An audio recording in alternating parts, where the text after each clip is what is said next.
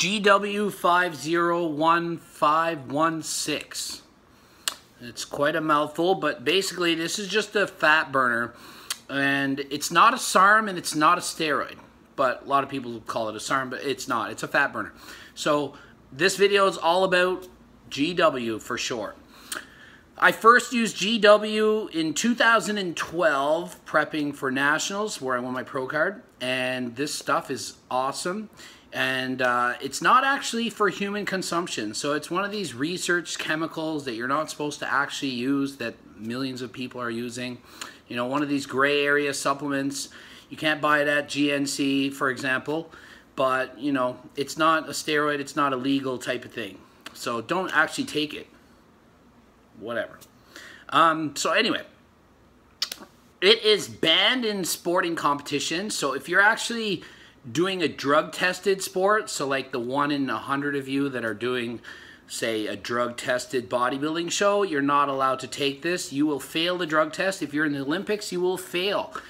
Everyone would want to take it if you wouldn't fail, because it is really amazing. This stuff is actually legit awesome. It's freakishly good stuff.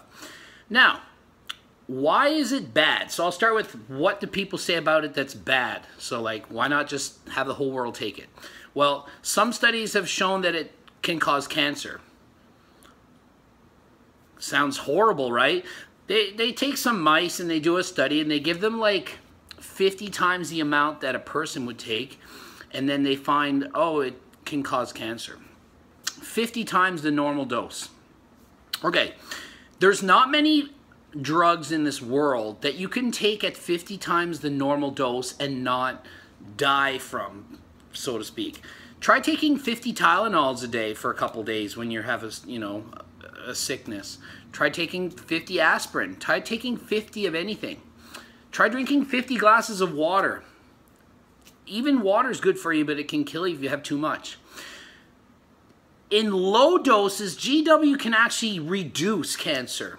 So, is it really that risky? No. If you abuse it and go nuts and just take 50 times, which is, no one's going to do that, then I wouldn't do it. Yeah, it doesn't seem good. I mean, if you're really worried about cancer, then put your sunscreen on in the morning and go outside and don't friggin' go into the sun and suntan.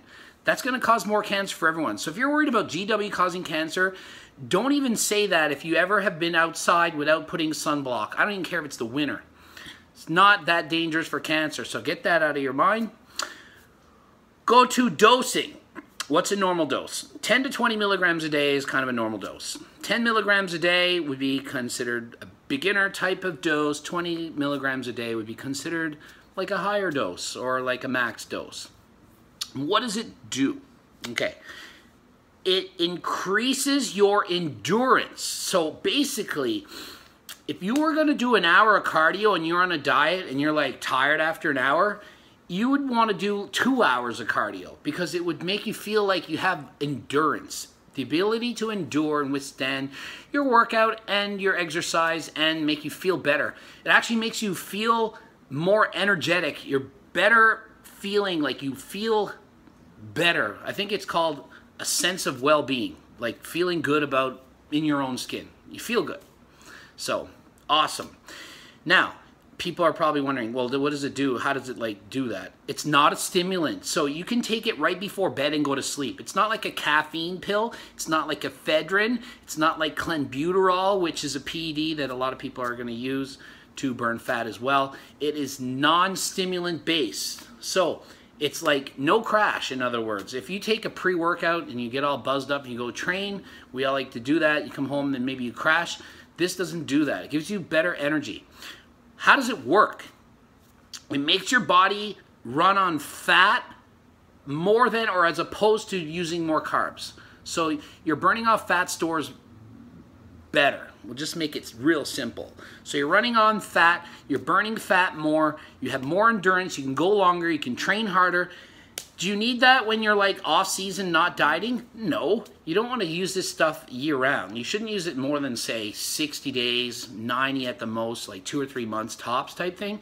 So just don't go nuts and don't abuse it and just be like, oh, I'm starting my 16-week cycle, I'm going to go 20 milligrams boom, day one, diet. No, save it for when you need it, when you're starting to get lower on your energy and you need the energy to keep going. Okay? Not liver toxic, not gonna mess up your blood work, not gonna shut down your body's production of testosterone. It's not a steroid, it's not a SARM even. It is irrelevant. It's on a different spectrum of this stuff. So don't even worry about that. So it's not gonna make you unhealthy if you take it. So your blood work is, you're gonna be healthy. It's not gonna like mess up your cholesterol and your kidneys and your liver and your blood pressure and all these things, okay? So no real side effects to speak of, just feeling good. And the last thing before I close the video, be cautious if it's fake. I've seen people buy product and they tell me, oh, I didn't feel it, and it, you know, or they paid hardly anything for it. It's probably fake if it was too cheap or if you didn't feel it working, because this stuff, it should make you feel worked in a day or two. Like, it's not like a month later you're gonna start noticing. It's like, man, yeah, I feel really good. So I would say 95% of the people that I've talked to that use this, even though you're not supposed to use it, people are using it. They like it and would want to keep taking it and recommend it. It's a very, very positive feedback compared to almost anything, really.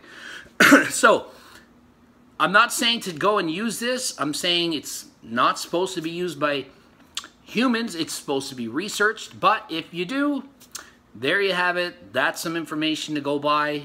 Do what you want with it. At least now you know.